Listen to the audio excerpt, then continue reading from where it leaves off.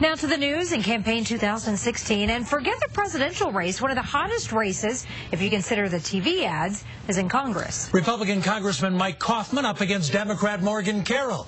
Our political specialist Sean Boyd looks into the ads in this latest reality check. Incumbent Congressman Mike Coffman goes bare knuckles in his first attack ad this election, framing his Democratic challenger Morgan Carroll as a sleazy attorney and shady politician. Morgan Carroll, the lawyer, has worked for some of the sleaziest firms in the state, and they love frivolous lawsuits. That's opinion, and Coffman provided no evidence to support it. For the record, Carroll has worked for two of the biggest personal injury firms in the state, Mike Sawaya and Bacchus and Shanker.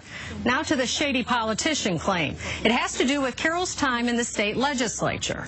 So Morgan Carroll, the state senator, voted for exactly that, making it easier to sue doctors, small businesses, even nurses, putting her own shady interests first. That's misleading. In committee, Carroll did vote against a bill that would give doctors, nurses, and other medical professionals immunity when they volunteer for nonprofits. He and the Colorado Trial Lawyers Association argued the bill provided blanket immunity. The bill was amended on the floor to remove immunity in cases of gross negligence.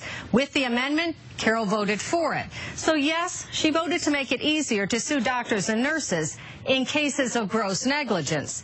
She did not vote to make it easier to sue small businesses, but she did sponsor a bill that increases the amount of damages a worker can recover when businesses are found guilty of discrimination. Unlike federal law, it applies to businesses of all sizes.